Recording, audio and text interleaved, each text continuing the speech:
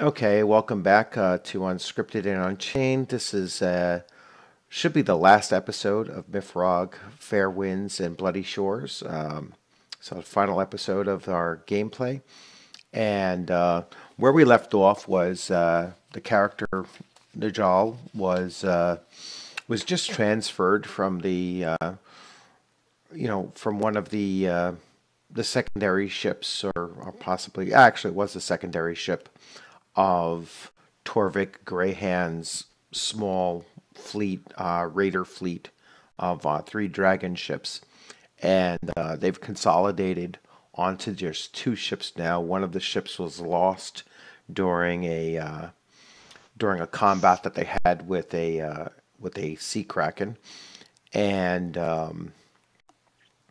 so now they're taking their small ship, or two ships, their flotilla, to the shore in order to make some repairs because more than just the one ship. One ship got sunk, but the other two ships still managed to take some damage, and so they're going to bring them ashore to do those repairs. So your flotilla set sail, at the first signs of the sun setting, and you've secured what materials from the other ship before you let it flounder and sink, and so now I believe, if I recall, combined up the combat had cost your combined strength about 30 crewmen, a few off of your ship, and obviously a bulk off of the one ship that was sunk. They probably lost about 20 of those 30 total off of that ship, and so now you guys are setting sail towards the shoreline, and you can make a sailing roll. 3d6. Yes. Now this is a difficulty setting of an 8, so you just have to beat an 8. One of them fell off.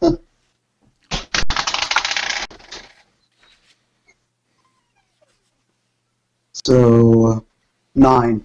A 9? Okay. All right, so that's fine. That's a successful roll. Yeah, so obviously you're back up in the rigging, and now you're kind of more so calling the shots on rigging up the ship, but you chose to be up on the top mast as you're calling down to the crew. So you have a very good view of everything going on, and you start moving you start directing your crew, and your ship starts heading on in. The secondary ship is following along, and as the sun starts coming down, you guys get within a pretty short distance of the shore, and that's when the captain calls to pull up your sails, and you're going to drop anchor and then take the smaller. Actually, you're probably close enough that you might not need the smaller boats in. You guys just start trudging in towards the shoreline. So you're probably in water about waist deep once you hit the water, and the crews start heading towards the shoreline, and you're gonna probably make some kind of camp, because it's probably mid-evening hour, so probably around 7-ish or so.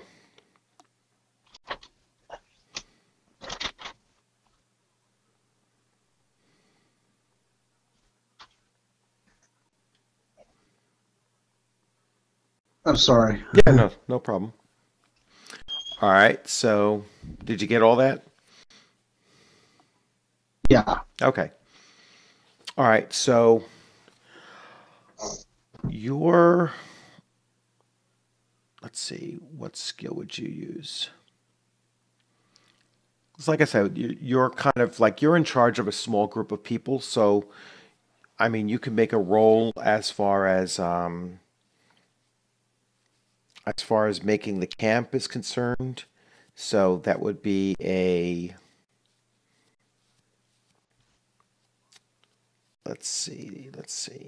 I don't have your character sheet in front of me. So, what skills does your character have?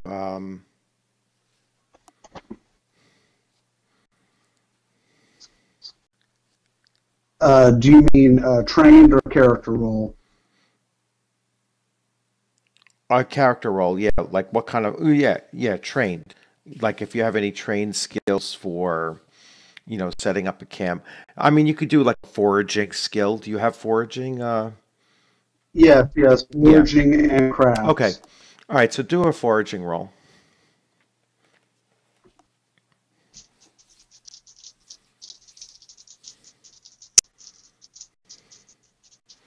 And foraging is modified by intelligence. Okay, let's see, 11 with a +1 to intelligence, that's 12. Okay. All right. So yeah, you start you start making camp, and you direct your group of five people to start foraging. Getting some getting some materials to set up to set up a fire, a fire pit, and to get some other items that you might need for making some ship repairs and such. So even though the ships are fairly, seaworthy, it's just materials for, rope and materials for, stitching up some of the sails and stuff like that. You could use like reeds and things like that in order to at least patch some of the holes, um, in the sails, and whatever other foraging materials that your groups might need. So the captain, Torvik, he calls the some of his lead people, which you are now one of them, um, and he starts uh, he starts telling you like what his plans are. So you're probably still several miles south, along the shoreline, from the encampment or the small fort that you guys were actually coming up here to raid.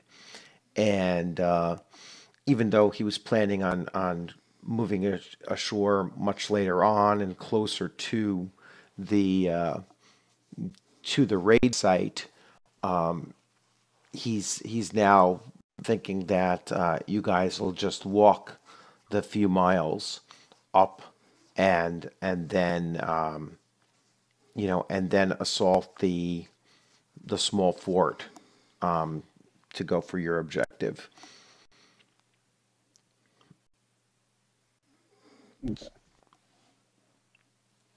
I mean, are you going to, everybody kind of like just like sits around. They just listen to him and listen to his thing. Like he never really comes out and like asks for suggestions, but you don't think that he's kind of closed off to any either. Um, Although you having limited experience, I don't know if you want to, you know, um, make any suggestions or not. It's up to you if you know, thinking of anything. I'm gonna just follow the captain's Yeah. lead. I don't think it's my place at this Okay. point. All right. So you guys make camp, and he, I mean, he would have asked like each of the team captains like what's the situation as far as, the encampment is concerned and everything, and you would have relayed to him that, your particular squad is, will be prepared to move out on his command at early in the morning, and the ships are secured, and so he's going to leave a small enough crew for both ships that in case they do have to launch off and you know get the ships moving, in case pirate hunters or any other potentially hostile ships come close to them, they can move them back out again. So you think he's planning on taking roughly 30 of you to the north, and that'll leave a complement of roughly 15 per ship in order to move the ships. So he's taking about half the number. You originally had slightly above 90 crew members between the three ships. So now you're just taking 1/3 of that, north towards the encampment. So anyway, so it's morning now. Can Go you ahead. repeat that? All right, so you're Can going you to be, repeat that? yes, you're going to be traveling along with about 30. You're going to have about 30, Okay. 30 crew, the captain, yourself, several other officers, and about 30 men will be moving forward. He's leaving 15 crew members per ship behind, just in case the ships have to be relaunched and put out to sea for their own protection, or All right. you know, um, to move up north. Once you are successful, they can then launch them, move them up north, and pick you guys up. But he's only taking about 1/3 of his original complement of people. You started out with 90. You lost about 30 during the combats, and you're down to 30 marching forward. Okay. Okay? Yeah, it was just the end of that. You kind of cut Yeah. off. Oh, okay. All right. So it's the next morning now, and is there anything that you're going to do? Once once you wake up and everything, anything that you're going to do in particular?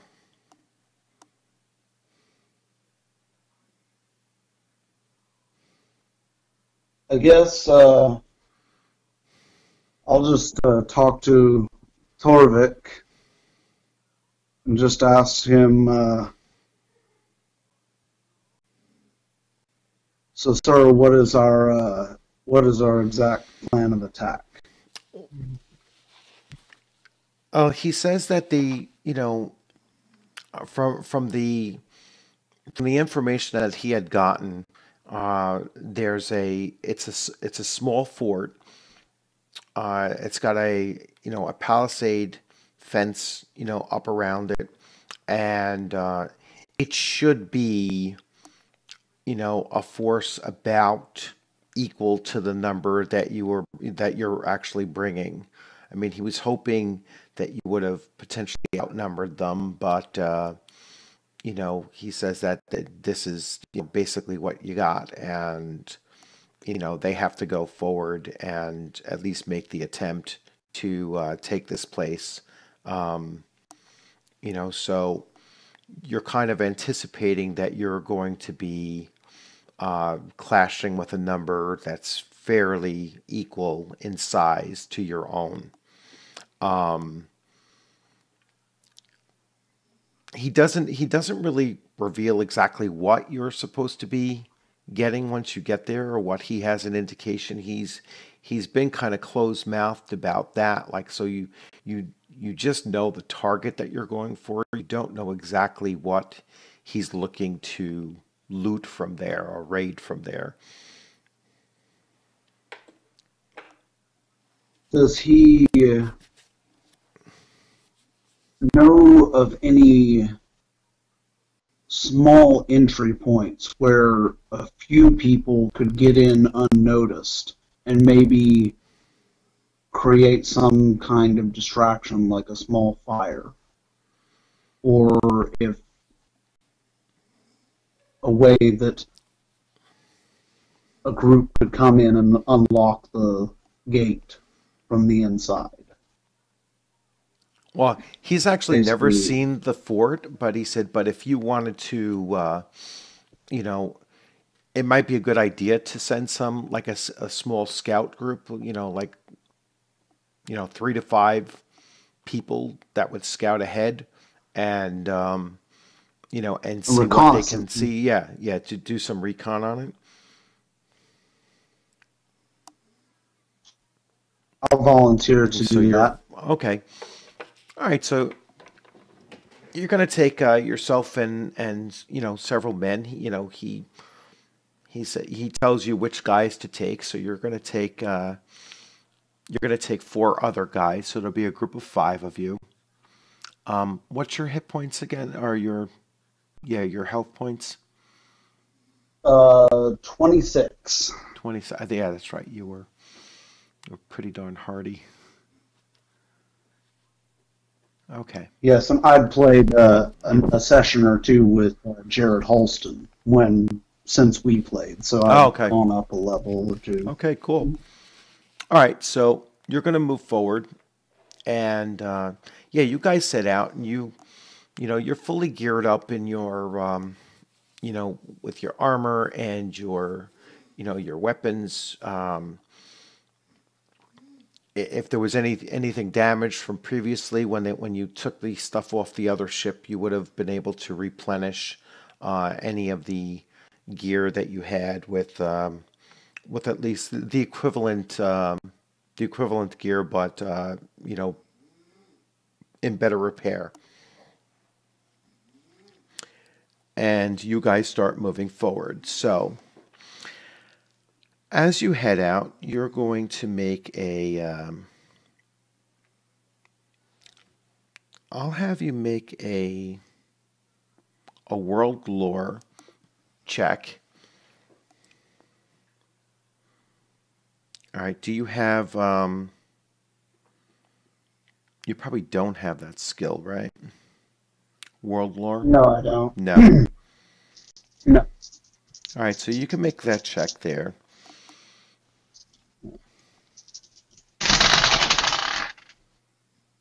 Well, I rolled fairly high, a 16. All right. So an 11. All right. So you're going to make that roll. All right. So you can see that there's, as you're advancing forward and everything, you're kind of there's obviously the dunes and there is some foliage, heavy bushes and things like that you can actually kind of hang around in as you're making your way up. So between some of the high dunes and some of the sea brush, you can advance. You at least believe you can advance as close as you will be able to, and get some easy or at least a better view of the place. Now, obviously, as you get even closer, you're going to then have to resort to using stealth in order not to attract attention to you, even though it is, early morning hours. So it's not like you can hide under the cover of night, but you can at least stealth your way forward using terrain. And stealth has a dexterity, and it's even untrained, it's still a +0, so you have no penalty for it. Okay. And my dexterity, I do have a +1 on Okay, dexterity. good, good. All right, so that's a 3d6 roll. Yes. All right, doing that now. And one of them fell off again. Okay, let's see. That's 8, 12, 14 plus the plus 1, 15. All right, 15. All right, so yeah, so you start to advance, even closer, and you start to see, you can see the vapor in the air, from fires that were probably burning overnight, and so you start to see the palisade, as you're coming up through the dunes, and you start crouching lower and moving closer, and you can see the displacement of the air from warmer air from like I said, probably cooking fires or nighttime fires, and so you see the fence line, and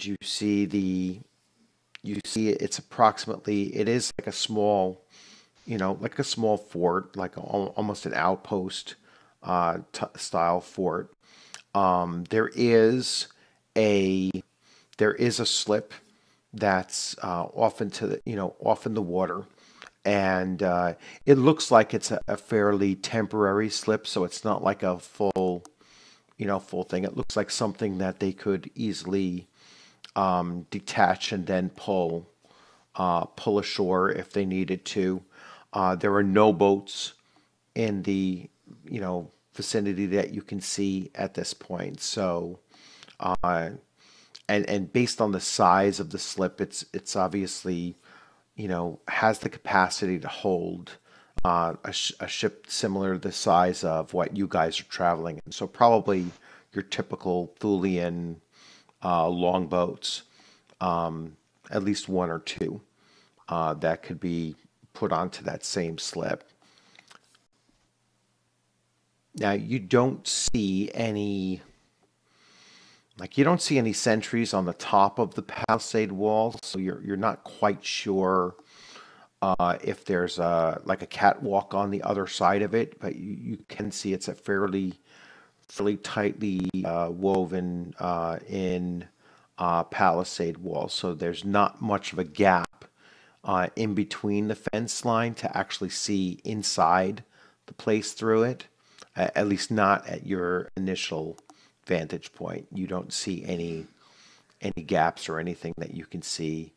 You're assuming that if there is a gate, because you're off to the side of it, you're assuming that if there is a gate, it would be on the water side, the seaside of the fort.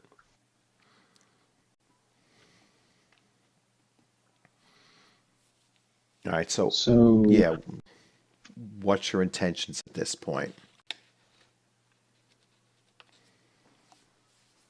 So you said the slip, is that like a waterway? Yeah, no, it's like a small, like a dock, but it's or like a removable dock or a floating dock. So it's like I see. yeah, like a I boat see. slip. Yeah. And so did you say that there was a visible entry point from that? Well, you're assuming that there is. You're assuming that if there is a gate into the fortress, like through the palisades, it would be on the water side. Yeah. Yeah, but Okay, you're got coming in from the side, so you can't actually see it. You can see that the palisade seems to be a circular structure up around the longhouse, and you could see the top portion of the longhouse. You can see the smokestacks where there's obviously there was a burning fire, um, going there, or still burning, because you can see you know, the vapor, and the displacement, of the air above it. So there's obviously still fire burning inside, and you don't see any kind of sentries or anything on the fence line. so you're not quite sure if there's a catwalk or not. But there's clearly not any that you can see guards or sentries looking over the palisade wall towards at least your side. Why don't I myself go to the floating dock and get a closer look to see if there's an entry point? I think that just one person would be Okay. better, because if all five of us go, I think that could easily draw more attention and make Okay. more noise. All right. So you start, and yeah, you can make another stealth roll. All right.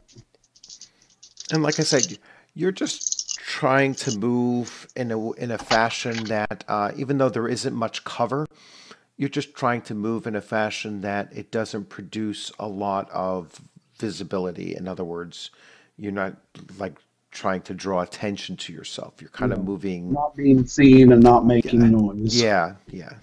Okay. So I got an 8, and then my dexterity plus The nine. 1, so a 9. All right, so you're moving along. You're moving towards that dock area, and as you start coming around the bend, and getting closer towards the shoreline, yes, you do in fact see the gate, and you get to where the dock is, and you can actually crouch down at that point there, and at least try to hide yourself a little bit. And you do see the gate, and the gate is actually slightly ajar, and it's slightly like on a tilt as well. So it looks like it's gotten unhinged at one point, and so it's laying ajar, which strikes you as being kind of odd that it would be in that kind of condition.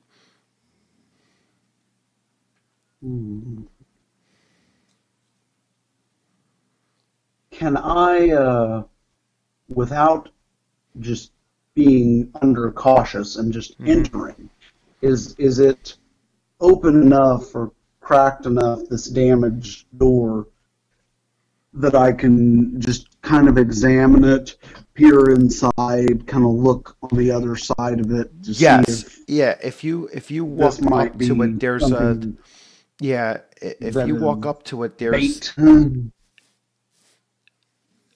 yeah. There's definitely a gap, like on the one corner where the door has shifted to the side, and so there is enough space that Yeah. if you Oh, stayed kind okay. of low to the ground, you'd be able to see inside that small gap that was created.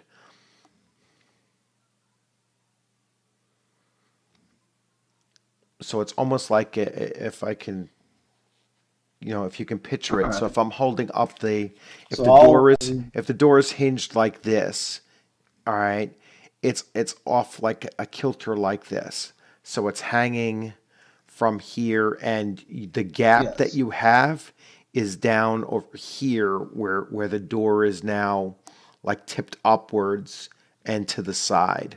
And obviously it's tilted inward as well. So you'd be able to enter in through, or at least look through, the gap that exists here. Yes. Yes.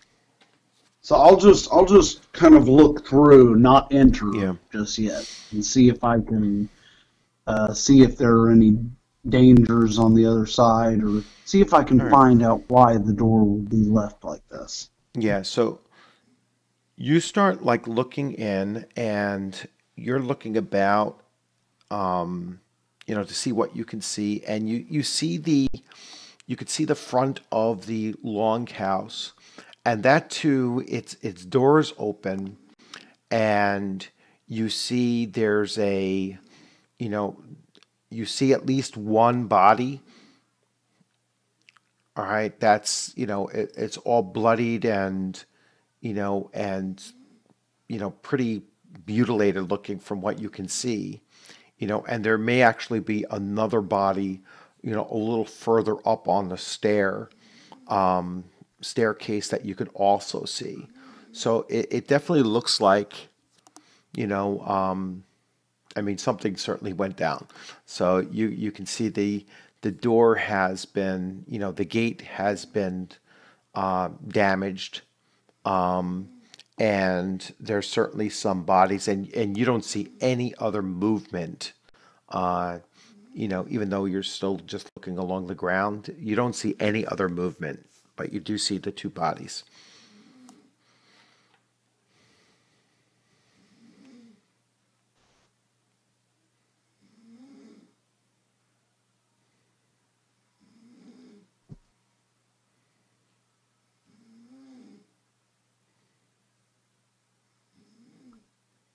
I think I'm going to take the team and go back to Torvik and report this and tell Okay. him that it looks like somebody may have thought of exactly the same thing I did, and somebody may have beat us here. And there may that group, that somebody, whether it's other raiders or our beasts or whatever, may still be there. But I Okay. think that Captain Torvik should definitely know of this. Okay. So you tell him you tell him what you've seen and everything, and he's going to he's going to tell everybody. All right. So we're going to take the two ships, and we're going to go up to the, you know, we're going to move in closer then, and take the full complement in, or close to the full complement in, just in case. And so you guys are going to get back out on the boats, and you're going to, you know, sail up the few more miles up towards the location. So now this is probably like later in the afternoon, you know, past the, you know, certainly past noon. You're probably around two, you know, 2 or 3 o'clock ish, as as your two boats now move closer in, and he's going to anchor them slightly offshore, and have you guys wade in again, um, from offshore, and you do take, you know, you do take one of your longboats in with you, like a, you know, heavy rowing boat, in with you as well, because you're going to have to transfer, you know, if there is the loot that they're looking for, you're going to have to transfer that onto the smaller rowboat. And so you pull that along, and bring that ashore as well. So now you guys start amassing up on the beach. And so now there's probably about 40, you know, about 45 of you at this point. Do we have cover from where we're at still? No, there's no cover. There's, you know, you're on the beach now. So, you know, it's a wide open beach, and there's still, you know, no challenge, no sound, nothing. Yeah, I meant from the fort. Like, Yeah, are there's we? yeah, there's no, you like, you're in full view of the fort, and there's no challenge coming from the fort. There's no, you know, anything. You guys are clearly right by the dock area, and you know, just lined up. You're just waiting for your order. So there's un. So I was basically right to report this to Oh yeah, Captain Torvik yeah, because it's highly unusual that we're in the middle of the day and the place seems to be lifeless. yeah, yeah. So yeah, he's gonna I think I yeah, I think I want to mention that to Captain yeah, Torvik that I have a concern that this is. I'd like to talk to Torvik and say this is highly unusual. It's like yeah. the place is dead. Yeah, he's gonna, you know, he's gonna say we're gonna take he says we're gonna send in a group to check the place out. So now he's not the kind to lead from behind, so he's gonna go in with a group. He's gonna leave, probably about 20, 20 at the docks and take 20 inside. Plus what you have on the ship. So you guys are going to go in with, Torvik, yourself, and about 20 or about 18 others.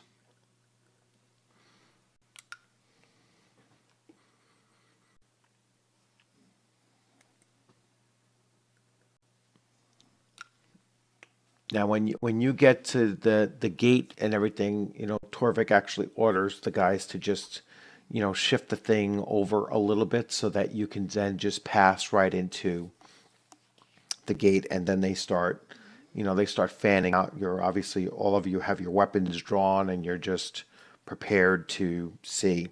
So once you get inside, yeah, you start looking about and everything, and you still have your group of 4 guys with you, and you have the longhouse and then some side structures next to the next to the palisade fence. You do notice that there is a catwalk actually on the on the inner portion of the fence. So there was nobody on, obviously nobody on the catwalk that you can see. And there are the 2 bodies in front of the, of the longhouse. So just let me know what you're doing at this point. I'm just sticking close to the captain and really trying to watch his back. All right. And I'm really just looking around and trying to find any clue for why this unusual situation presents itself. Are you going to take a look at the? You going to take a look at the bodies at all, or would that be like foraging? Would that be related to that? Let's see. That's an interesting Foraging question. skill. Let's see. You can take a look. Actually, if you're looking at the, it could actually be like close to like a medical type skill. So maybe even healing. So you could use healing. Yeah, I don't have that as a skill, but I could. You could try. roll. Yeah. So without a healing, it's intelligence -5, without a trained skill in it. Okay. I do have a +1 to Yeah. So intelligence, it'd just be a basically, -4. yeah. Yeah.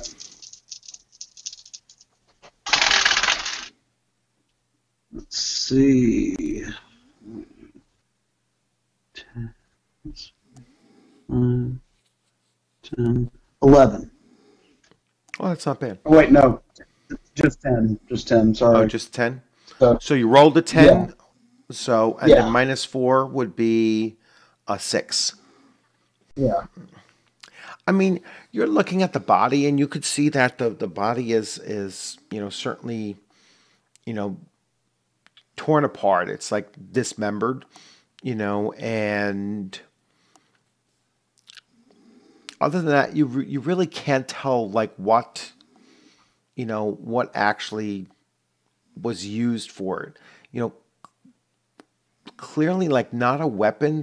None of the wounds are very clean wounds. But you really don't know. Like you can't imagine what could have done it. I'd like to mention to Captain Torvik that I didn't want to jump to conclusions earlier, but now that I look at this, I had a thought that we could be dealing with something not human. Yeah, and he'll take a look at it as well. Like he's looking, and some of the other people are looking as well. Let me see.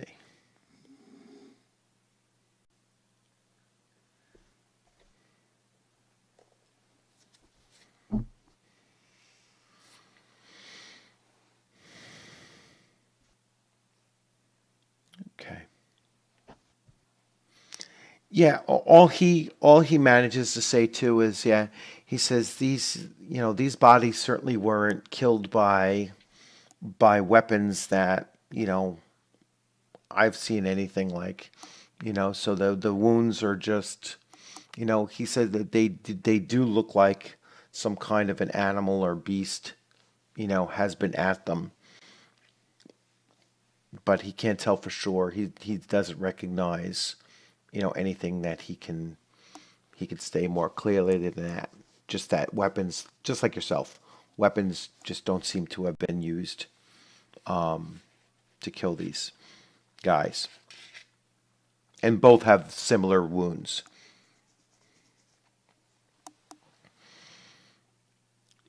All right, so you have the longhouse, in front of you. He sends some of the guys to look at the side buildings, to check out the side buildings. So now there's probably about 10 of you that he's looking to just take right into the longhouse.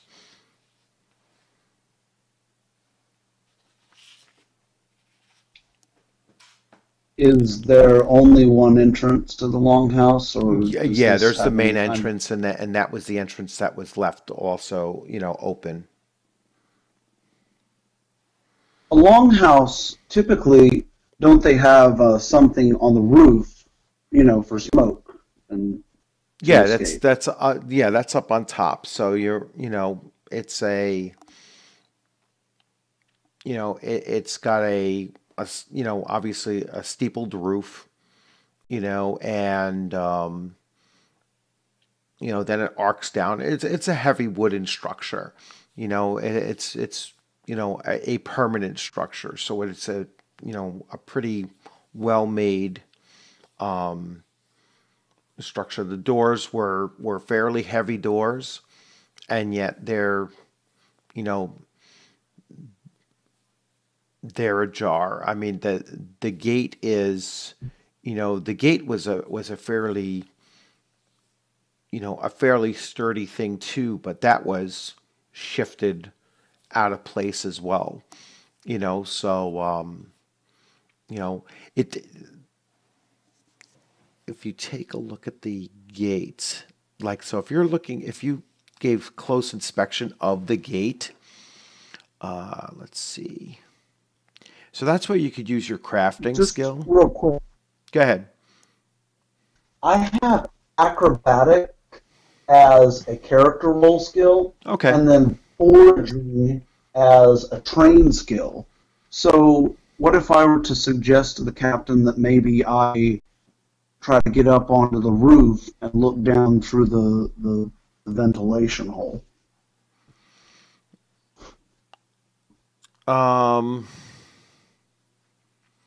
you know that there's a fire burning inside. I mean, because you could still see the smoke going up. So Yeah. you wouldn't actually be able to probably look down and see. It's like you'd be sticking your face into a smoke hole. And Mm. yeah, you wouldn't be able to really, be able to see much more than just taking a look through the front door or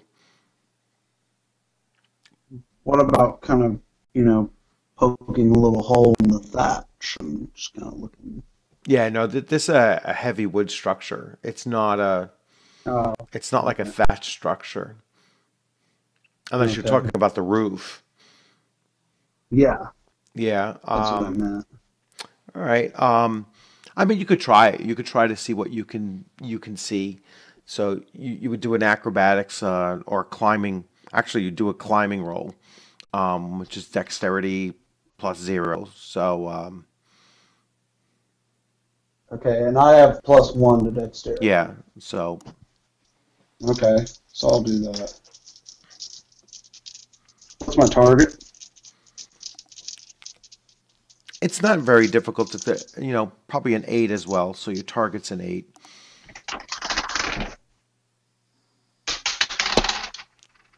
Let's see. 9, 11, and then my dexterity plus So 1, 12. 12. Yeah. All right. Yeah. So yeah, you're able to get, climb up and get onto the lower portion of the thatch, and then, you know, make your way up a little bit further. So it's not a very difficult climb. And again, no sounds, no challenges, nothing. You know, the place seems to be, pretty dead. So you get up to where the smoke hole is, and you do see, the vapor rising up, but it's not like super intense, so you are actually able to, look down inside, and you could see you can see the pit, and it's just embers, and so the smoke rising is just from the embers, or you know, the heat vapor is just from embers. It's not a full blown, burning fire. Hmm. Basically, that's all I can see is just the fire pit. Yeah, you could just see the fire pit, nothing, I mean, unless you wanted to lean in, and that's where you could do your acrobatic roll. Is if you're going to lean in and try to hold on to the edge and look in, then you can do an acrobatic roll and attempt that. Yeah, and I have that as a character roll. Right. So I'll go ahead and try it. all right. And it shows that as related to dexterity, right? Yeah. Yes, it's dexterity. Even untrained, it's a +0. Okay.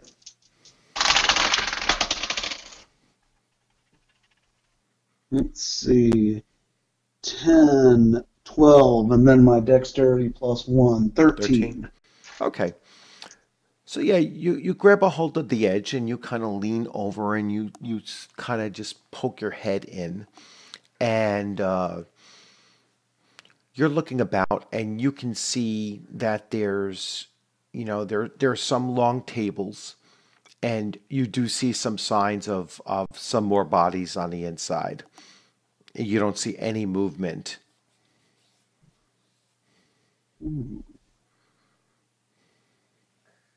I think I've seen enough. Hmm.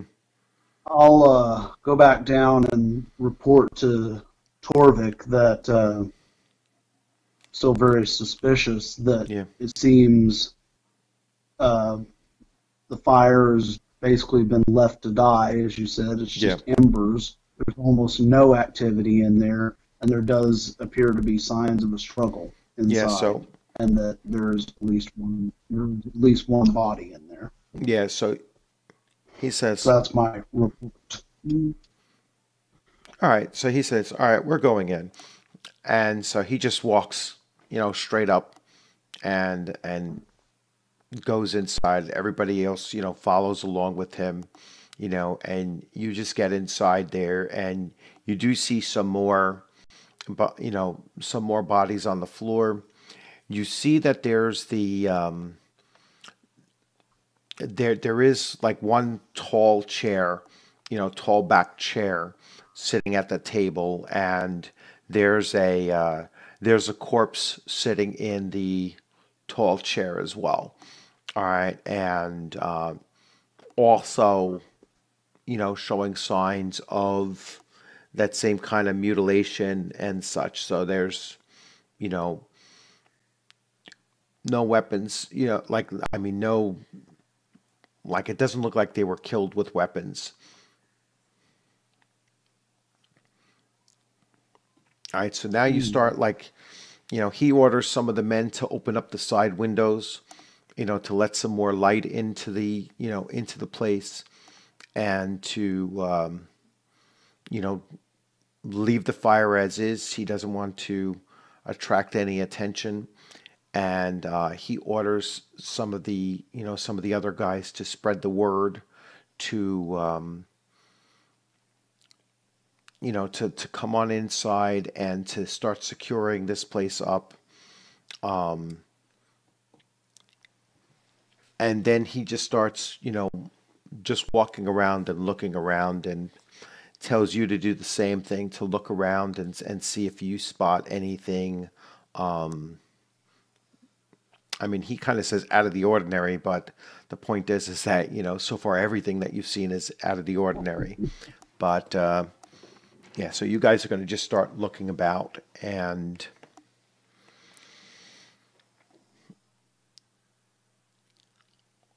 so this would be a foraging roll. Would my, as I'm looking about, would foraging come into play here? Yes. Okay. So I guess would I be making a foraging roll then? Yes. All right. Yeah, so you guys are like basically just searching the place out. All right. Let's see, a 10, and it says foraging's related to intelligence. I have an intelligence plus 1, so 11 total.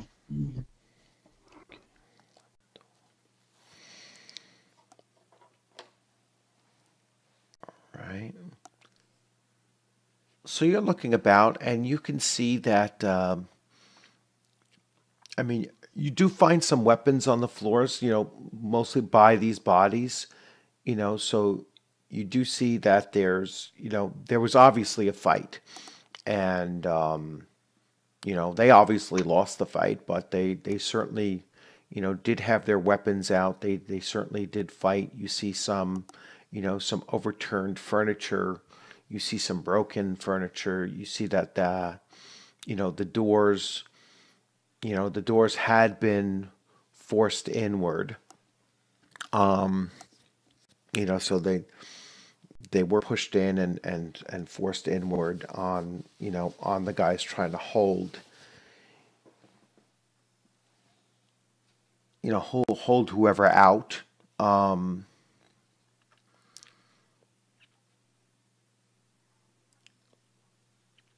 I want you to make another roll. This time, I want you to make a perception roll. All right, so that's intelligence plus 0. Okay.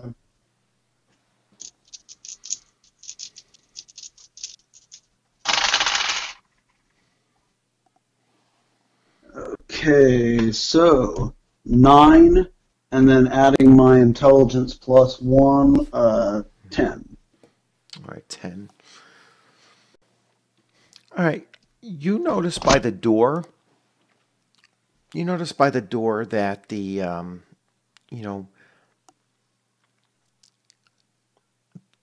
even though the doors have been like dislodged, they've been opened up. You can see that it looks more like something was digging underneath the door. It's almost like a dog would dig underneath the door. This would be one really demonic dog.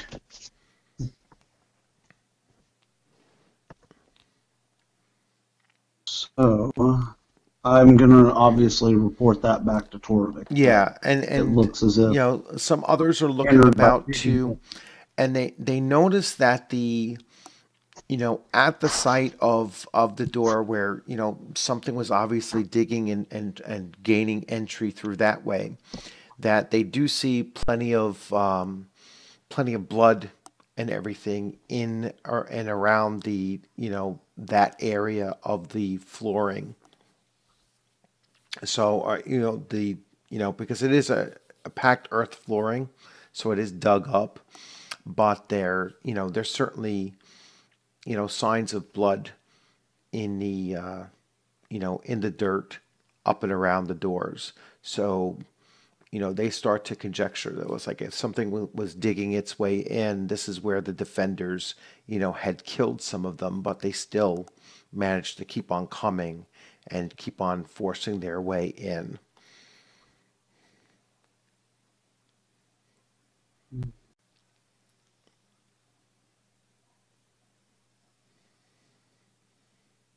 Could this have been some kind of Etten or like some kind of monstrous bear?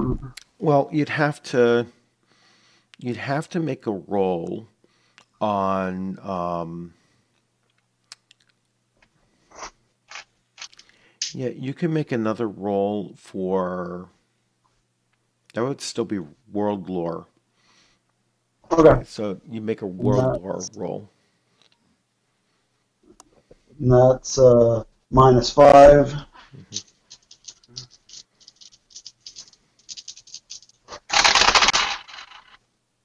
See, I got a 10, which the -5 would make that a 5, Yeah. and then my intelligence +1 would make that a 6. Yeah, no, you really can't tell anything like that. I mean Etten's yeah, I wouldn't even know if you've actually would know what an Etten, you know, or any variations of them would be. Um, I mean, they're certainly the size of the holes are,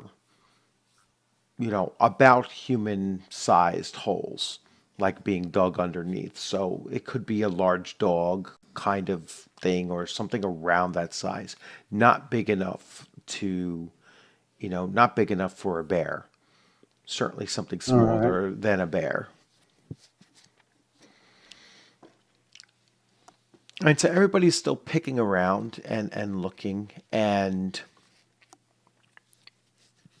you can make another perception roll. All right.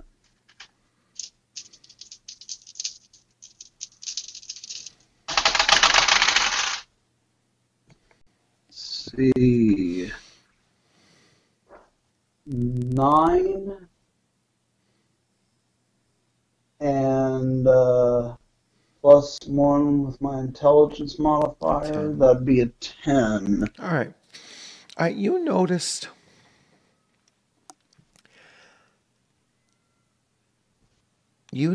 that Torvik is paying some attention to um, an object that's on one of the tables.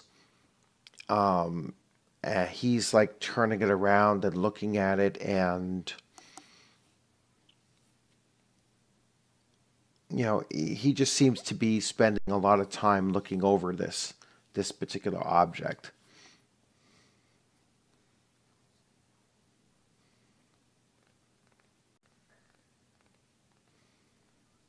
I just will go to Torvik and just ask him, Sir, Hmm. what have you found? Let me see.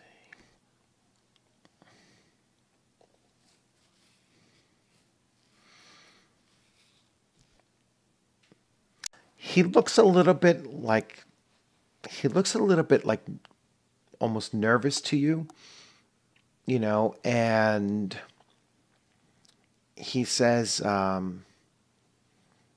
he just shakes his head and then he says, what we came for here is not here anymore. And you like when you look at the object that he was looking at, it looks like it's not quite a box, but it's like it is a wooden structure, like a casing that's been split open, and there's but it wasn't like a box kind of shaped thing. It was kind of a strangely shaped thing. You're kind of trying to figure out how it would go together, but it's definitely wooden. It's definitely, it was almost like a conical shaped type object, very smooth on the outside. All right, and you do notice some symbols carved into it, but you don't know the. Well, you could always make a rune lore. Um,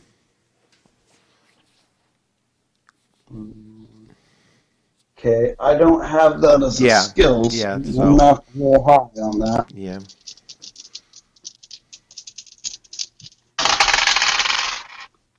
Well, let's see. 9, 10, and then my intelligence plus 1, 11. 11 minus 5, so that would be 6 again. yeah, so that would be a 6. So now you really can't, you know, you don't recognize the runes at all. You're, but you could tell that there's certainly something carved into them, some kind of a, some kind of a whether it be an image or a symbol or possibly lettering of some kind. But you don't recognize it, and Torvik doesn't even mention the runes at all. He just like looking over the casing, and he just leaves it there. Um, he starts ordering some of the men to just round up all the weapons and whatever they have. He wants men on the catwalks, and he says we'll keep on looking around because there's the central room that you've spent most of your time in, and then there's a flight of stairs, like a stair that goes to the next level, so and then there's some side, looks like there's some side rooms off the main structure, and none of you have actually gone up into those rooms yet.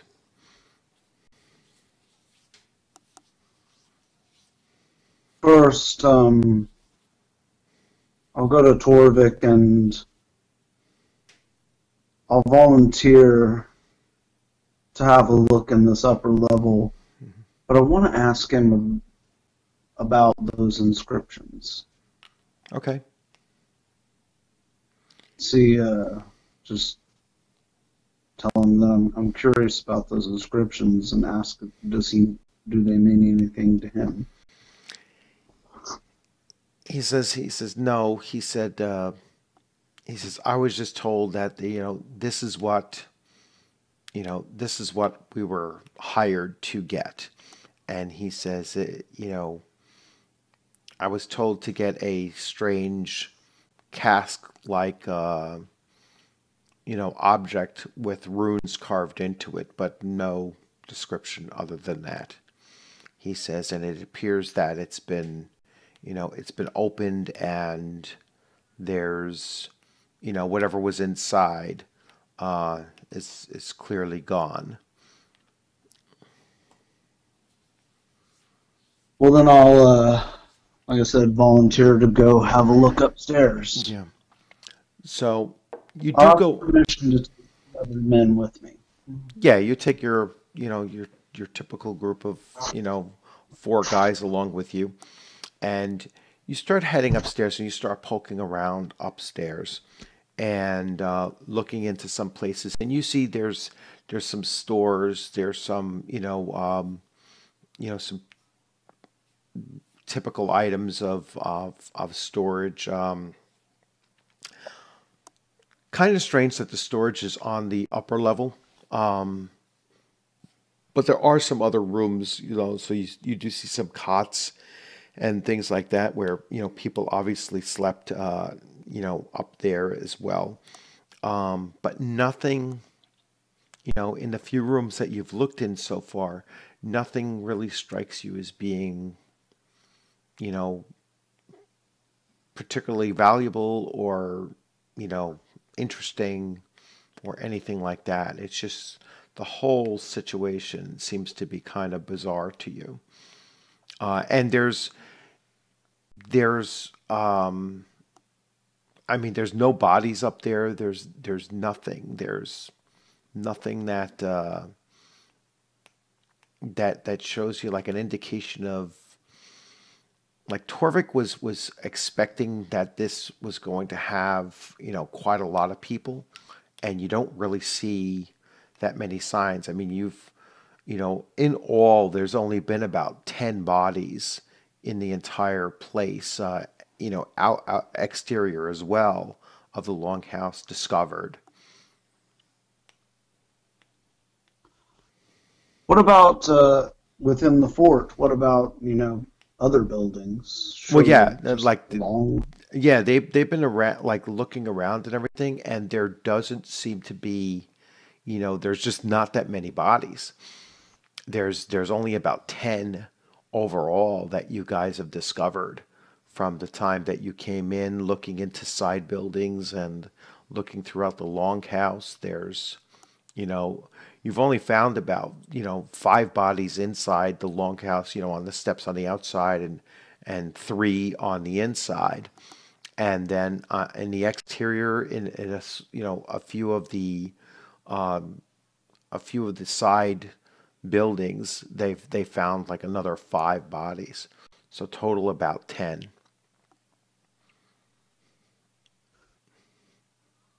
I'd like to speak to Torvik. It seems to me that obviously whatever this creature is that attacked here, it obviously came through that sea passage where the door was for, where the Yes. entry, and the door was forced there. And similarly, whatever this creature was, it forced its way by digging underneath into the longhouse. So its entry point was that water passage at the portable dock. So it Yes. seems that it's some kind of aquatic creature. Just basically telling him that that's kind of a thought that I have. Okay. All right. So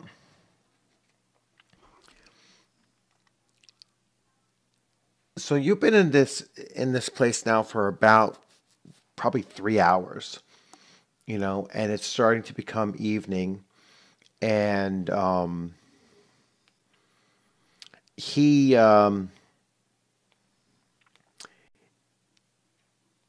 he says we're going to go back onto the ships.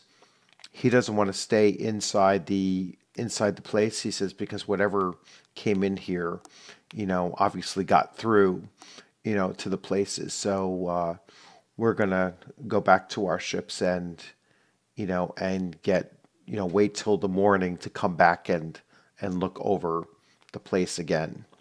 So you guys get onto your you start making your way towards the boats, and you get onto, you take your the rowboat that you took. There was no real valuable loot to actually carry, over to it. I mean, some supplies and stuff like that, but nothing of any real, value to bring there yet.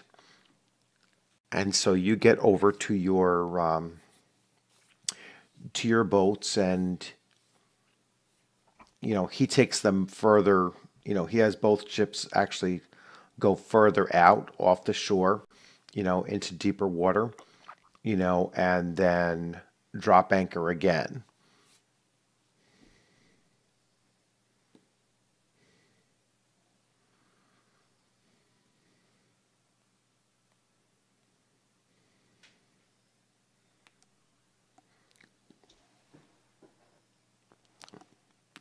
So what are you thinking about doing?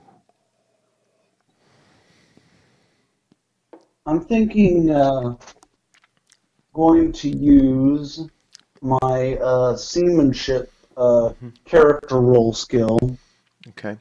to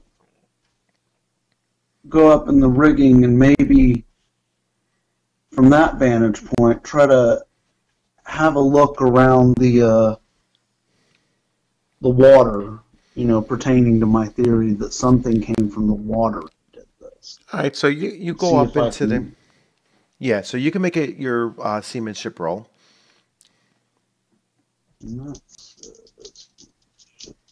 That's intelligence, so I'll get a +1 for that.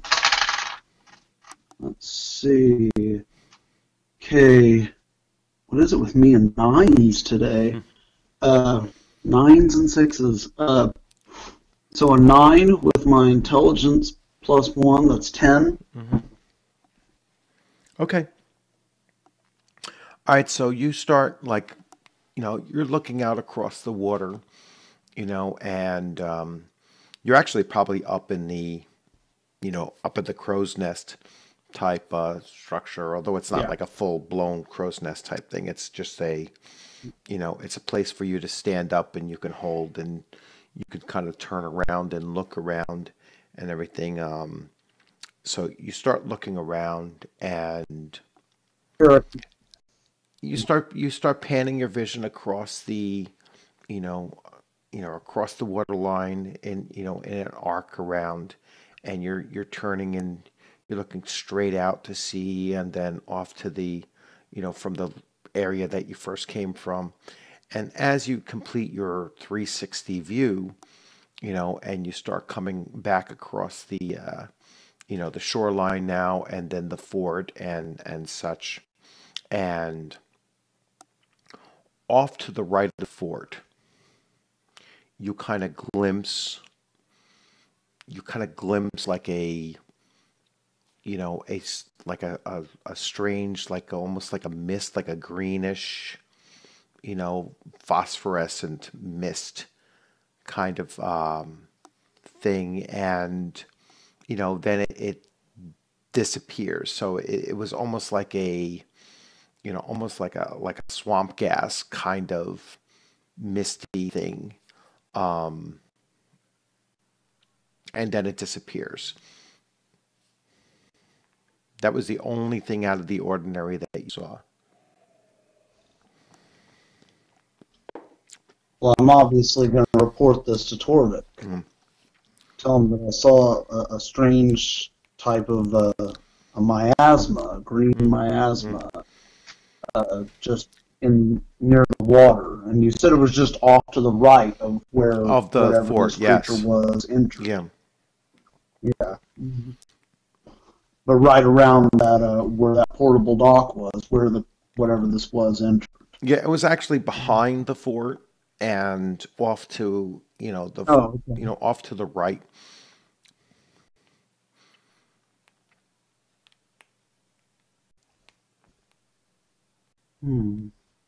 So yeah, I'll definitely report that to Captain Torvik. All right. So he See says, what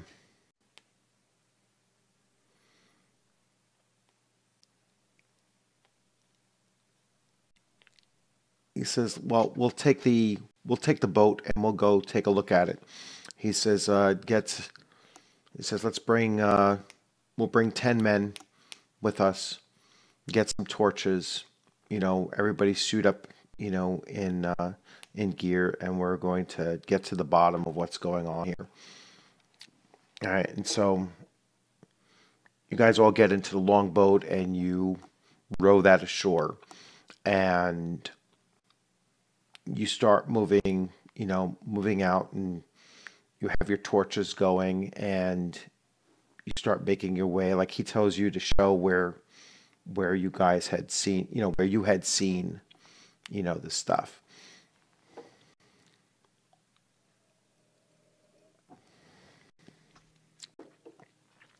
So obviously, I show him the exact area. Yeah, you kind of like walk into the general area of where you thought you saw it, and yeah, as you approach that area and everything, you're kind of, everyone has torches and you're looking about, and you can make a roll. This is a perception roll, so it'll be All right. plus one for intelligence.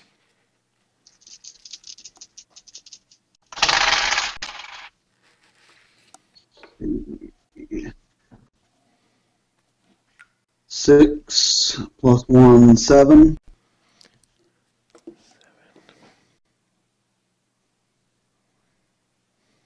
I will be right back. Sure.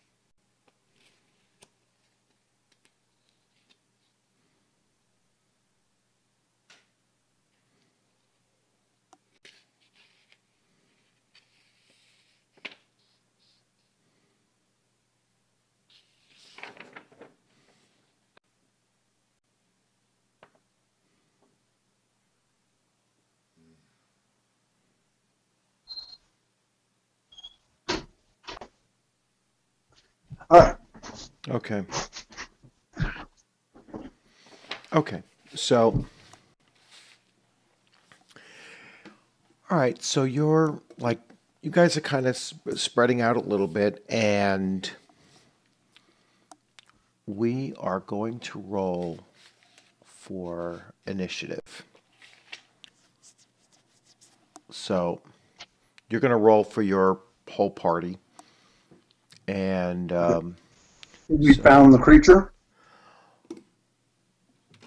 well, you'll find out in a moment. So yeah, Oh, so you're going to roll for initiative, and well, and so that's that's just a that's a single D6. D6, Yeah, that's right? a single D6. Um, 3. all right. So you rolled a 3. Now that has pluses. Just so you know, just to remind you. So rolling for initiative. So it's a D6, and then dexterity will be a +1. So basically a full. Yeah. So if you have a talent of good reflexes or aggressive, that's also a plus for that as well.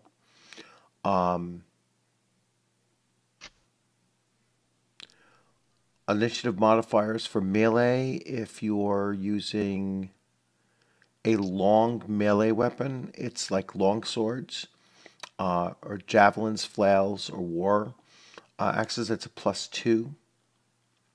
+4, using a very long reaching weapon, Like a spear?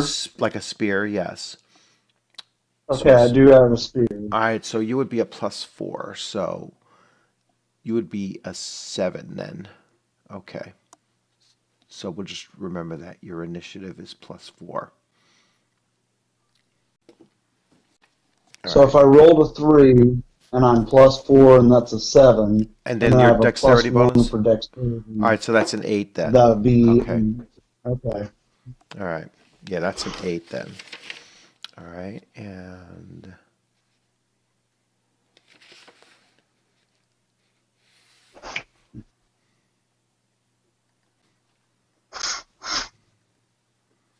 okay. And I rolled.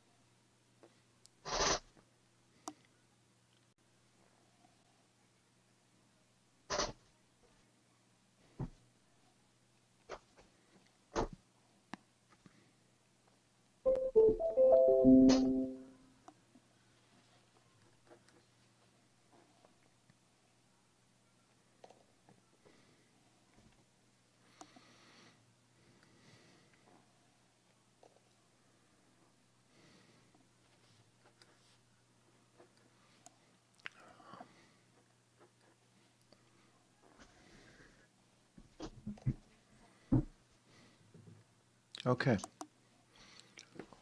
All right. Um, you are going to go first. All right.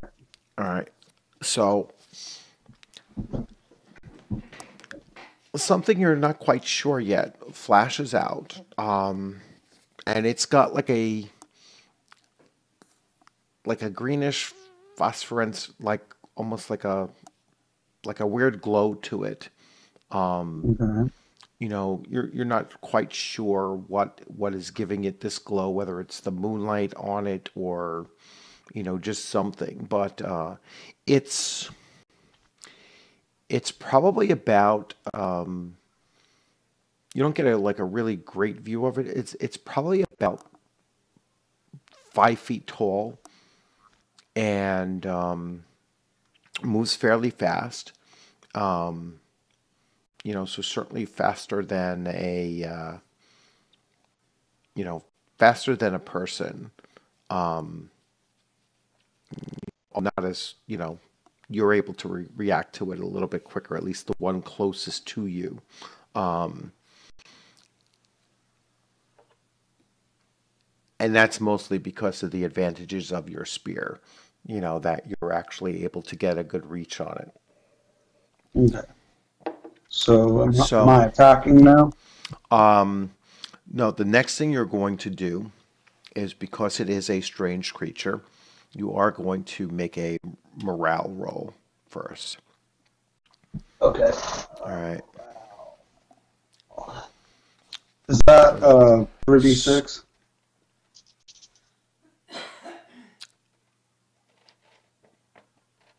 modifications to morale test, yes.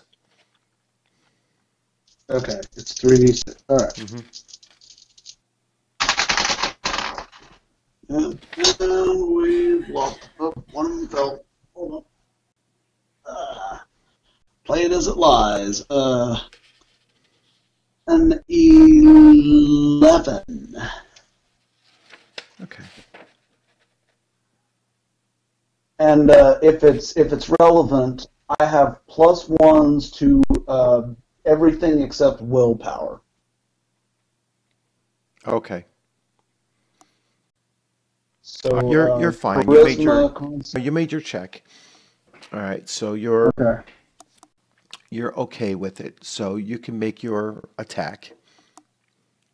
All right. And that's 3d6 as well, right? Oh, yes. Your attack roll, yes. Okay. And will my +1 to strength figure into this? For the hit, yes. Not for the damage. Okay. Yeah. So 5 plus 4, 9, with the +1 to strength, 10. All right. So your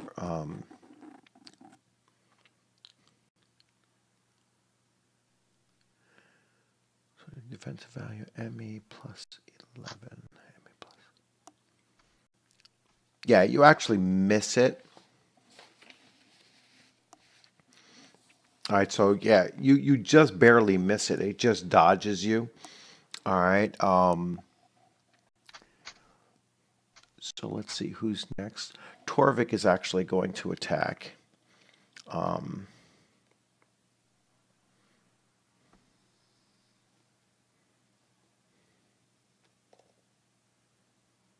he misses as well. Um, One of your crewmen actually attacks.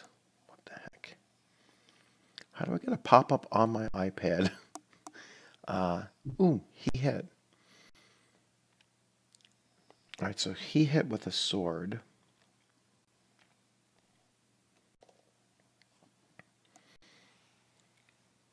He's going to do 4 points of damage.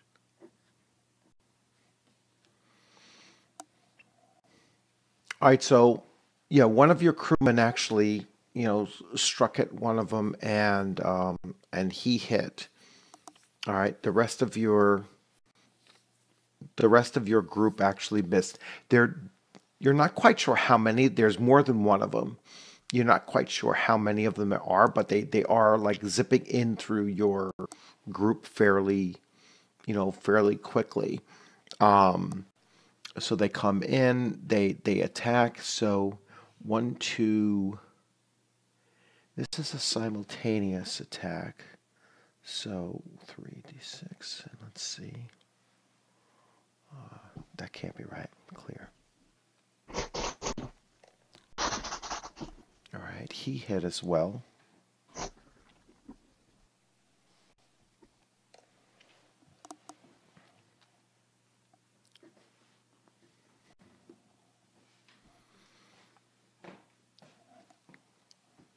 Okay, it's their attacks at this point. So let's see if you 1, 2, 3, 4, 5. So you're number 6. There's 6 of you in your group here. All right, so it is attacking 1, 2, 3. So him,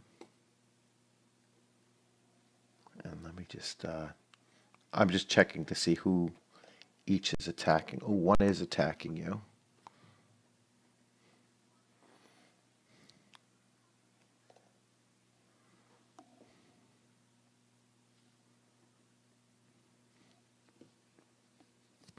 Okay.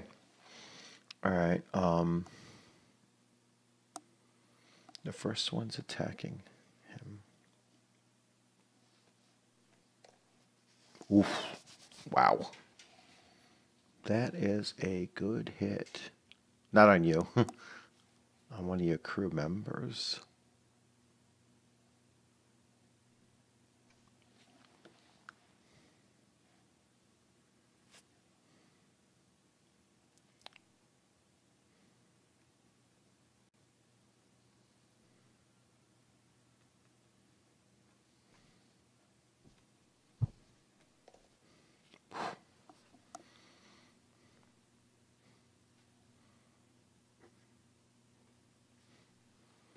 All right, second attack.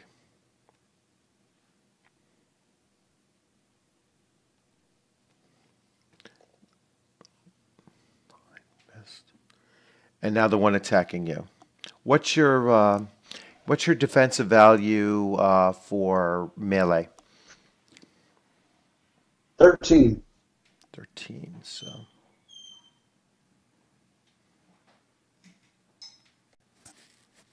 Nope, he missed you. All right, so one of your guys gets hit, and he takes a pretty decent hit, actually. You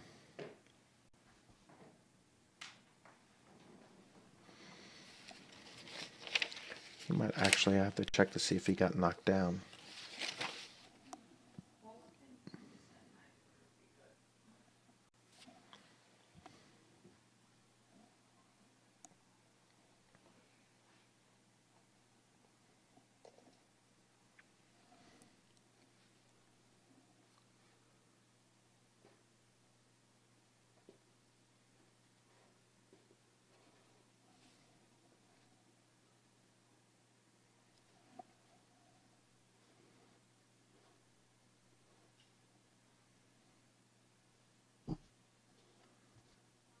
Yeah, so he's still up, but he did, the thing jumped on him, clawed at him, and then it disengaged and moved off. All right, it's next round, your turn to go. All right. Yeah, so.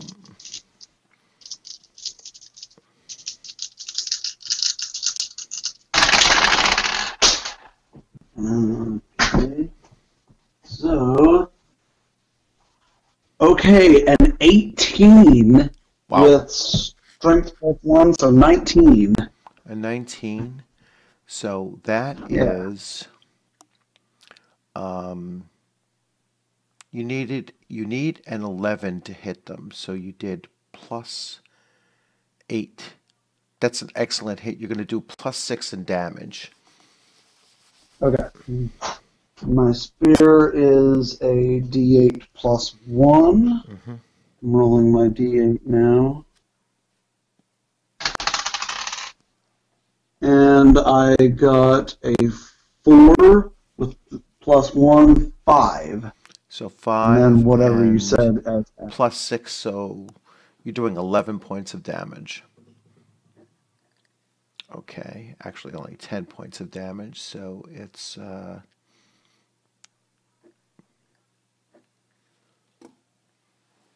right, you want to describe your Wait, hit you too? said wait, you said it was 11 required It's an 11 to to hit, yes. And and you then rolled a I had 19. 19 total. So that's an 8 So or that's greater 8. than defensive, so it's a plus 6 in damage. It's an excellent hit. Okay. That's plus Okay. 6. All right. So you did overall Okay. 10 So points of damage. Do you want to describe your hit? wait, you said +6. I rolled a 4, and the spear is a D8 +1, so 5 plus So 6 would be 5 plus 11. 6 is 11. All right, but it has Yeah. toughness, you know, so it does have Oh, okay. yeah, it does have a defensive value, you know, an armor value. You know, so Oh, it's okay. yeah, Okay. so it has an armor value of 1, so it reduces damage by 1. All right, so and so you want to describe your hit. All right, you killed it. So I just wanted to, you know, if you want to describe your hit, like how you hit it or, you know, what you were looking to do. Okay. I was just mainly just thrusting at a mist. These Mm, things, these mist monsters, mhm. but hitting it dead center, it actually felt as though I was hitting a solid mass, but almost gelatinous, Yeah. almost. But I Mm, definitely it didn't feel like stabbing a cloud. It felt like yeah. stabbing an actual thing, Yes. and All it right. shrieked and dissipated. Mm. Yeah, it does like it, you know, so yeah, you pierced it through what you're assuming is like its chest and yeah, the mist does drip off, but there is still a physical form, you know, that's on the ground, and you know, you put your foot down and you pull your spear out of it, you know, and then you just ready yourself for, you know, for the next, you know, the next attack. And you know what? This thing is taking me longer than it would be for me to just roll my dice. So,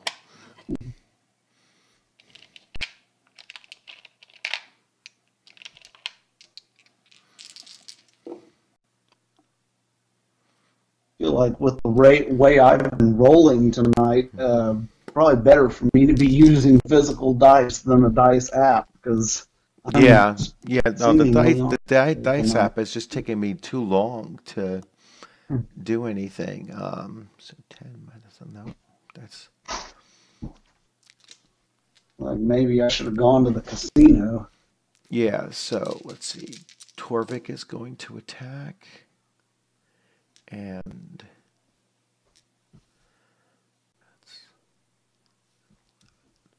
10. No, he's kind of missing. Oh, here we go. Another hit. All right, so he hit. Oof.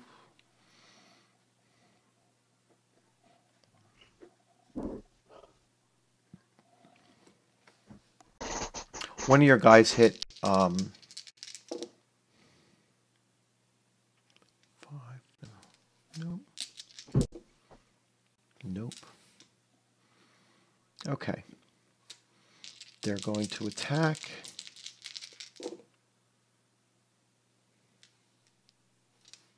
That's barely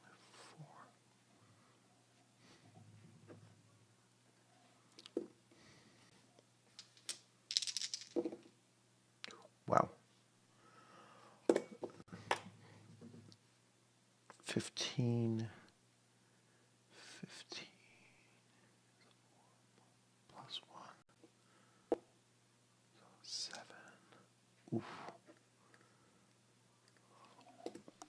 All right, one of one of these misty little creature things gets a hold of one of your crew members, and it does, it tears him to shreds. Like it just, you know, you're not sure if it's just its claws. It's almost like the mist itself tears, tears at him as well. Um, so it's definitely killed one of your guys. Has anyone else killed any of them besides me? No, you're the only one that's you're not the only one that's hit, but you're the only one that's killed one. All right. Oh, So we're gonna roll initiative again. So you're still at the +4. okay.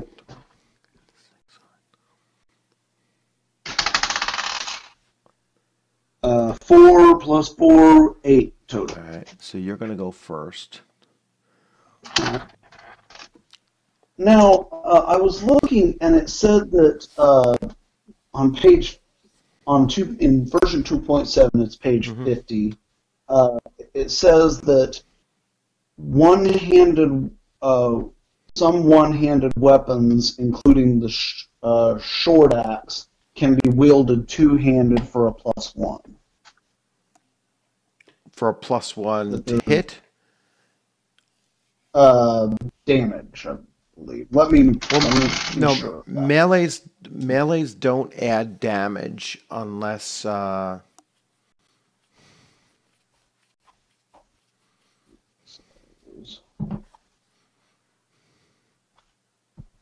Here I found it. Um, all one-handed weapons can be effectively wielded with two hands, giving +1 to weapon damage and -1 to minimum strength. okay. Uh, If the minimum strength is, let's say, you need a +1, it would make it a 0, wielding it two-handed. Um, excuse me. So yeah, but that doesn't apply to a spear anyway. Yeah, I was Yeah. gonna use my hand axe. Is why I brought that up. And the hand axe is a D8, so if it had a +1, it would basically just be the same as my spear. Yeah, D8 plus you would 1. lose the +4 bonus on initiative though. Oh Yeah, yeah. you Then know what I I'm think saying? I'll Yeah. I'll stick with my spear. All right, I'm attacking now.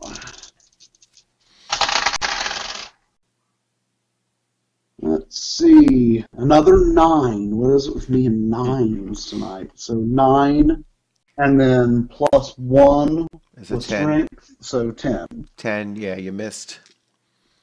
They're kind of quick. So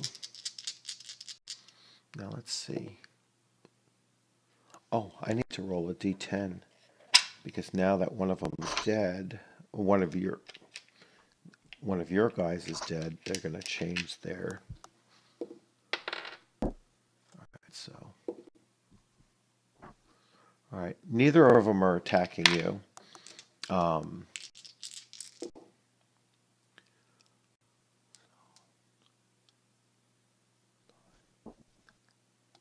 yeah.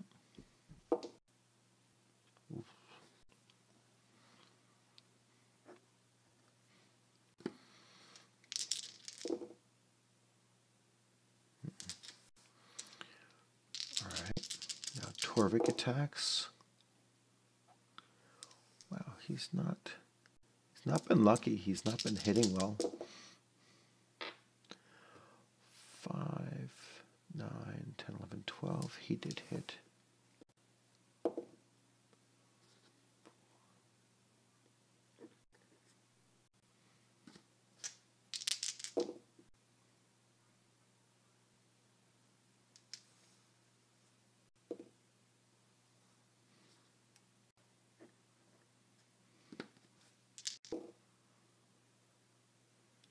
That's a good roll. 14, 15. 15. 3 of your guys hit so far. He didn't do much damage, though. All right, your turn. All right. Did any of them kill one? No, but they have two more of them have been injured during the attack, and they didn't hit any of your... Actually, one of them hit your guy, but not...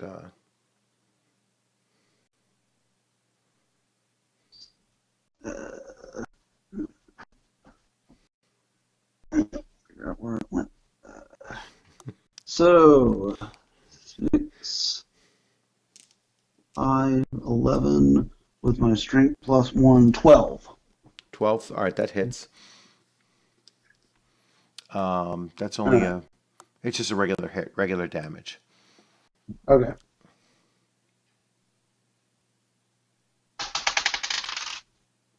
Uh, 4 plus 1, 5.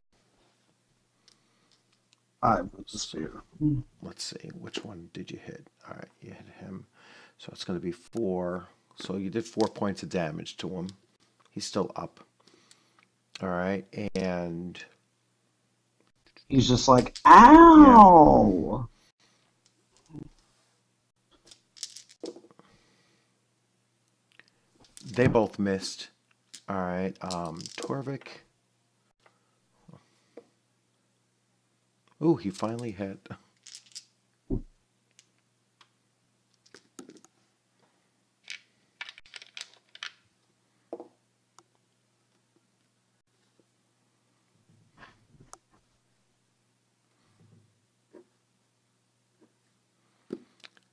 right.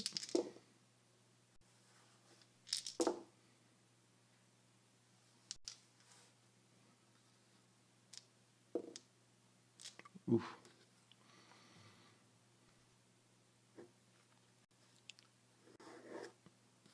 One of your other crew members just killed one.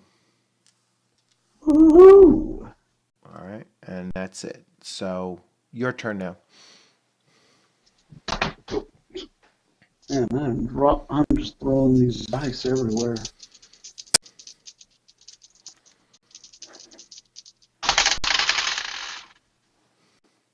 Okay. 6 plus 4 is 10 with my strength plus 1, 11. That hits. Barely. Yes, just... Okay, so rolling my d8 plus 1. It's a 3 plus 1, so 4. So that's a 2.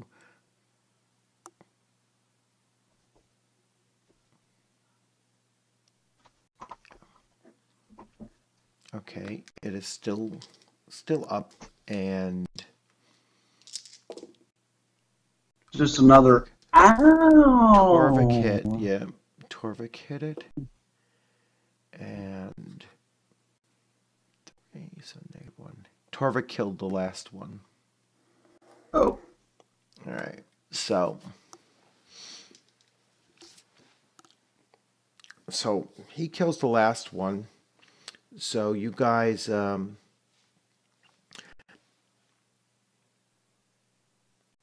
you tell me, what are you going to do next? So you were attacked by what appears to be 3 of them. You've killed all 3. One of your guys has been killed. One of your crew members is, pretty injured. He's actually, pretty harmed. Probably a hit or 2 away from one of these things of being dead himself. And you said that when these things die, they take corporeal form. Yeah, they were actually corporeal to begin with. It's just that they're much smaller than what their outer vapor self, actually appears. So you don't think that they've been they weren't fully mist, to begin with. It's just that the mist gave them a slightly larger size. But once You know, once dead, they now yeah, have a once fully dead, physical. yeah. So once dead, the mist kind of dissipates, and it just leaves the body, behind. I examine each of them in turn, and I don't know. Could I use foraging to do that? No, you would use. I mean, looking at them because you're trying to Perception? determine what they are. So it's where's the skill list? It's Perception? it's still it's still a world lore Okay. because you're trying to figure out what these things are. All right.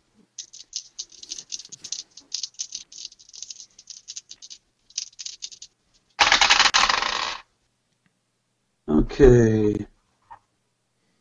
6, 7, +1 for intelligence, 8. Eight. So you're looking at But it, it's and it's minus yeah. 5 because Oh, it's I a don't minus have five. that as a Oh, skill. yeah. So Yeah, because it would be only be a I 3 mean, when all all you is can said really and tell done. is that it's obviously not a human creature. It's a bipedal creature, um, and it's probably about between a little taller than 4 feet, a little slightly less than 5 feet tall. Um, all three were roughly the same size.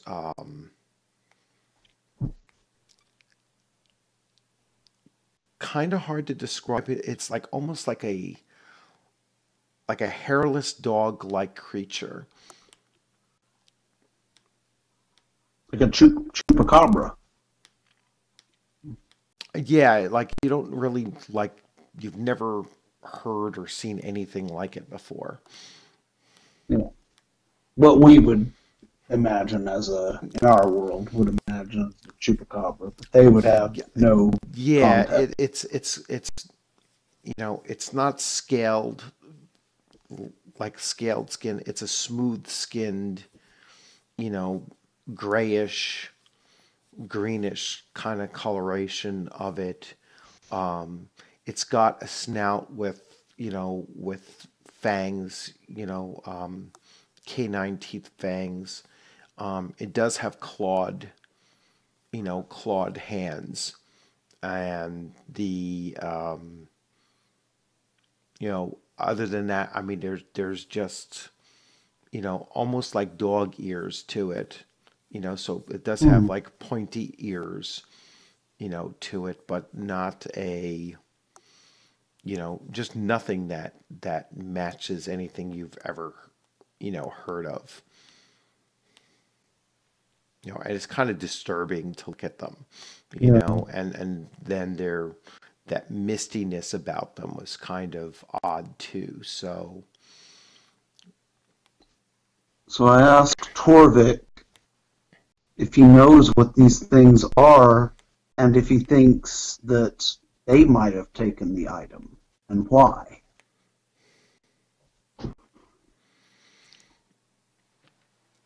yeah, he says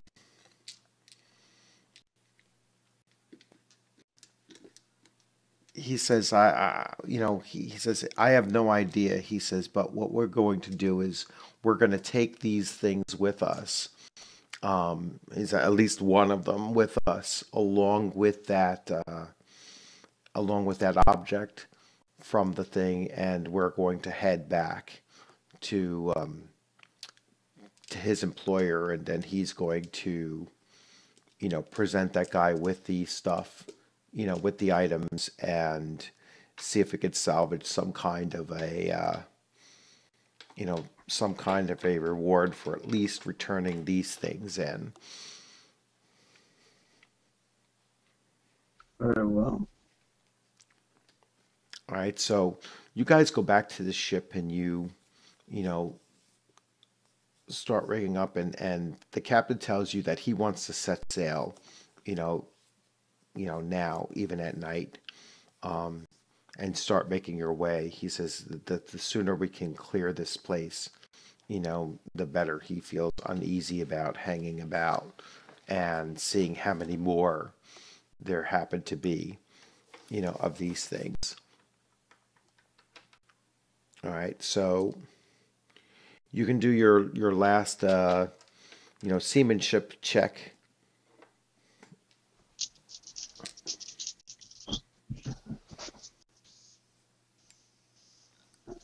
+1.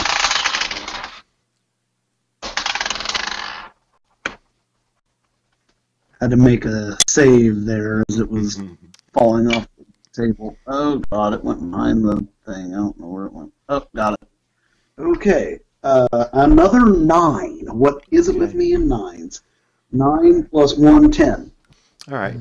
That's enough to get you guys underway. So you guys start setting sail and you head, you travel through you sail through the night. And if you recall, it took about 3 days to get here. So you guys start heading out, and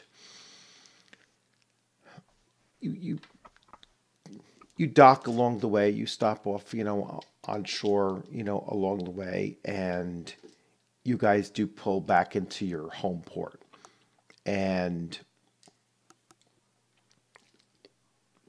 Torvik kind of leaves everybody behind, and he does take you along with him, and he makes you his, he's going to make you his first mate for his next voyage. And that's why he brings you along with him to go see. And you meet with this guy. They don't exchange any names at all with this particular guy. He's a Thulian, and kind of an older kind of, older gentleman. Wears like nondescript robes. So no coloration that would make him, appear to be a noble or he's wearing just, standard brown, brown type robes. So, although you get the sense that he's a higher social class than what he's dressed as, but he seems to be dressed in a, dressing down,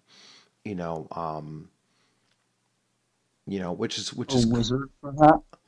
well, he's just not dressed like, you can tell that he's certainly a nobleman, but he's not wearing the colors of a nobleman. He's wearing colors of like a merchant or a common person. So, and that's kind of odd for Thulians who, they tend to wear, and it's really part of the social structure that they wear the colors of their social status. But he is clearly not. So he pays Torvik. He hands him a small chest. All right, he takes the body of one of the creatures, and he takes the casing. He doesn't really mention anything about what was inside it, what he anticipated to be inside it, or anything. He's just willing to accept the casing, the body, and he gives a chest. He doesn't express any kind of displeasure or any disappointment that you can tell. And oh, excuse me.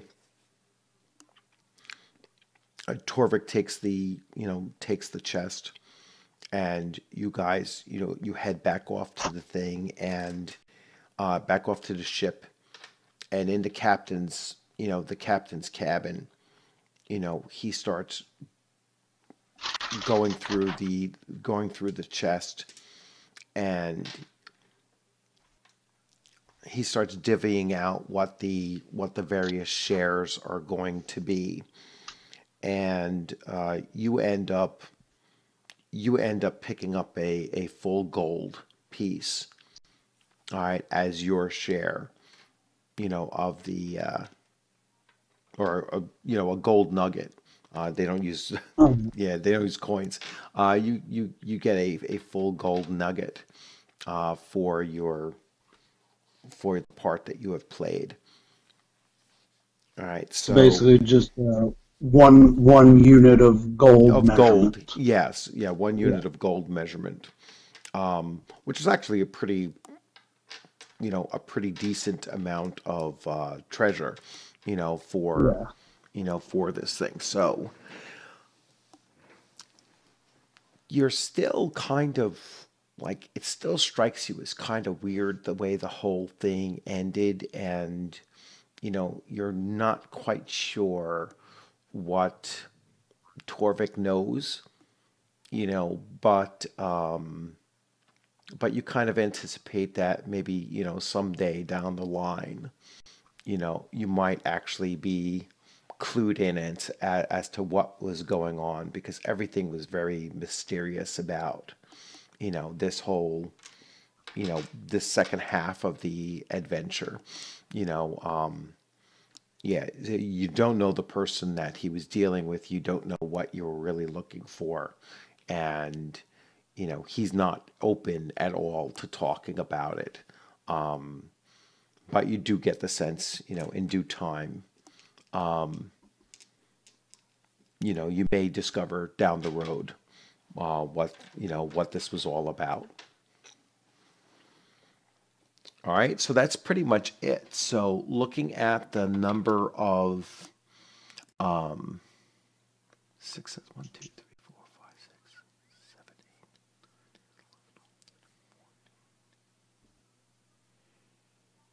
eight, made about 20 successful rolls.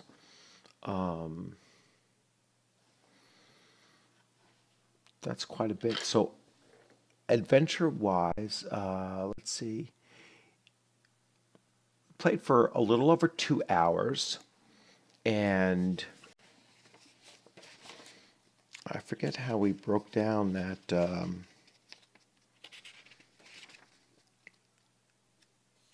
How we broke down the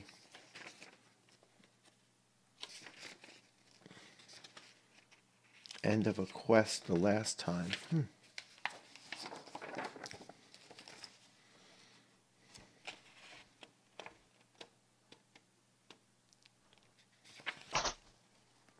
Yeah, I don't remember that. Yeah, I'm looking for the breakdown that we did the last time. As far as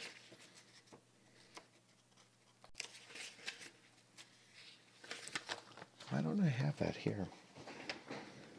Let me see. I have.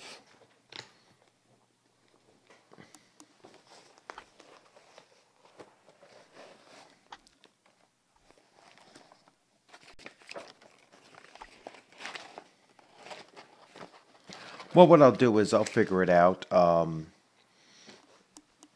I know we did 25 per successful roll. So you had 14 successful rolls at 25 points per.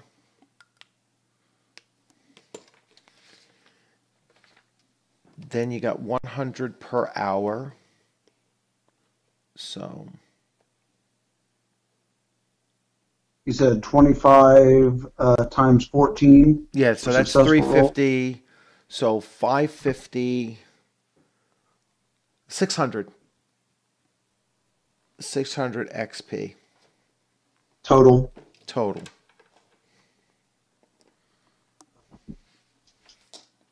And then that's not counting for quest completion?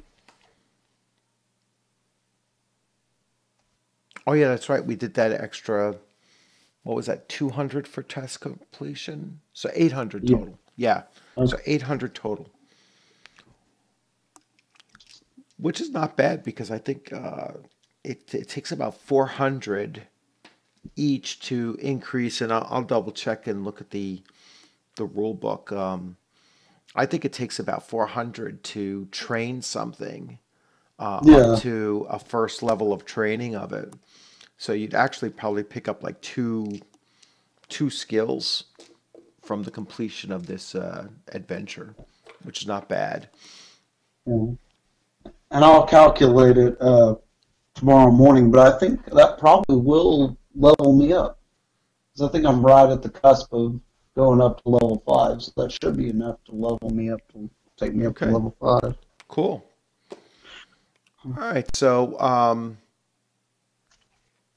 I mean, bottom line, like just as a as a cap off on the adventure, you know, your next adventure will take you deeper into this storyline.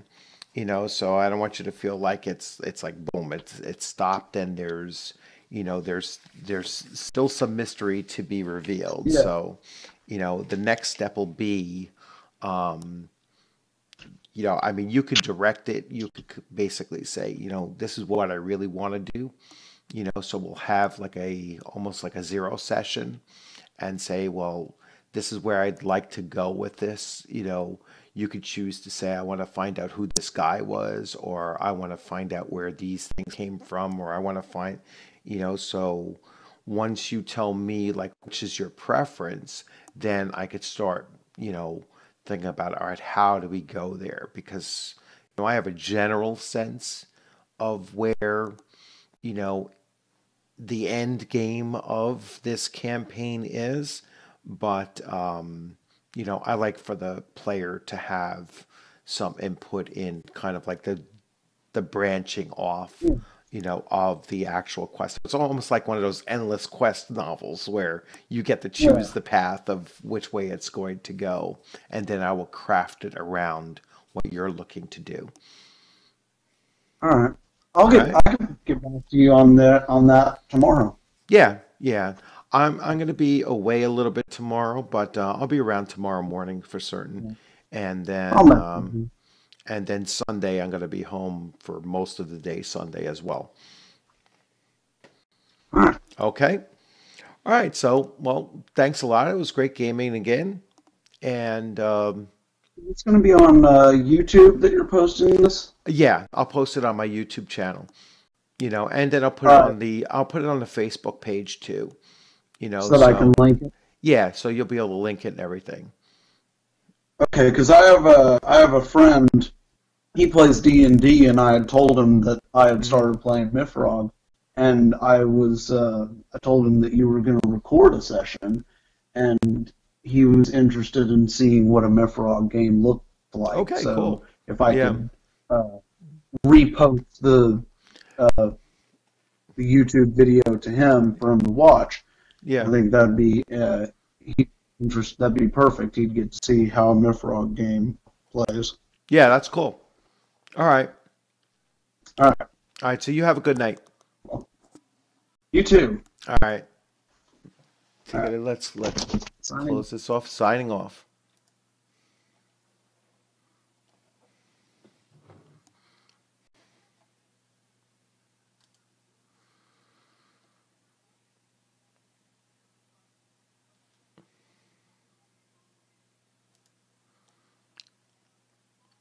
All right, everyone. So actually, I have to change this here. So I hope you enjoyed that episode and the final conclusion of Fair Winds and Bloody Shores. And I will post this as we said at the closeout. I'll post this up this evening, and I hope you enjoyed this adventure and future adventures coming up. We'll add some more MYFAROG adventures in, and then some of the other games that I'm playing. Probably the next one will be Conan 2D20. So you all have a good night and happy gaming.